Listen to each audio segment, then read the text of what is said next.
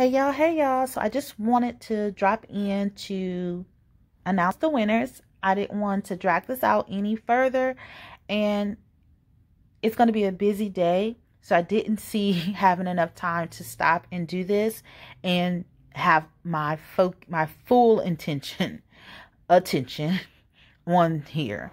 So here we go right now. So what I'm doing at this time is I'm pulling up the giveaway video, because this is the video that announced the giveaway, and I'm looking at all of the comments. Because YouTube is kind of finicky, you have to make sure that you're seeing every single comment. And one thing that I do is towards the right, you see where it says top comments. I want to ensure that it's not just showing top comments, and that it's showing it more in a chronological order, either descending or ascending. And I switch it from top comments to newest first. So it's showing the latest person and bringing it down. It doesn't take away from the top comments, but it put it in an order where I know that it's keeping in line with the giveaway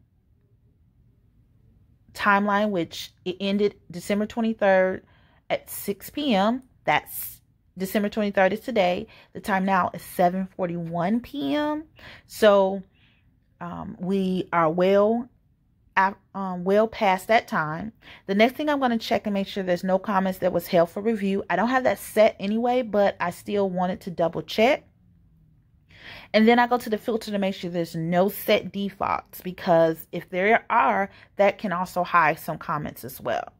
Based on doing all of these criteria, I was able to determine there was 8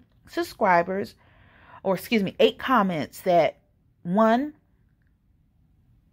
placed in the enter me, which was a requirement for the drawing. And then from there, I just wrote down all of the names, and then I typed them into this random name picker. I just Googled random name picker and it came up. I've never used it before, so this is my first time using it. So let's go ahead and get into this. So as stated, there was 8 comments that had the enter me. These are the names from those 8 comments.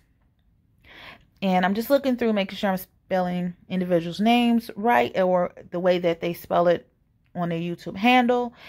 And then I'm checking to make sure that the names are removed after I select them, because I'm giving away 2 gift cards. So I just don't want the same person name to come up again. And then if filter duplicate names is already selected, but for me, that's something I didn't need to do because I typed the names in.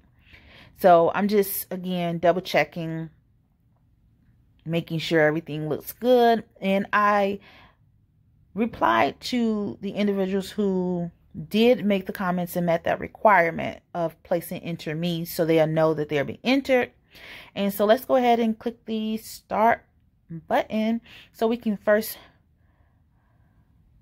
see how this works and get our first winner. So okay, so it's just moving the names through. Good to go, good to go. All right, our first winner is Pamela. Now, based on the name in my subscriptions, I know that I do not see every subscriber's subscription because it's not public. So, Pamela, I am sure I don't see yours. So, when you respond to via email, you must also show me proof that you are a subscriber. Let's go ahead and hit the start button again so we can get our second winner.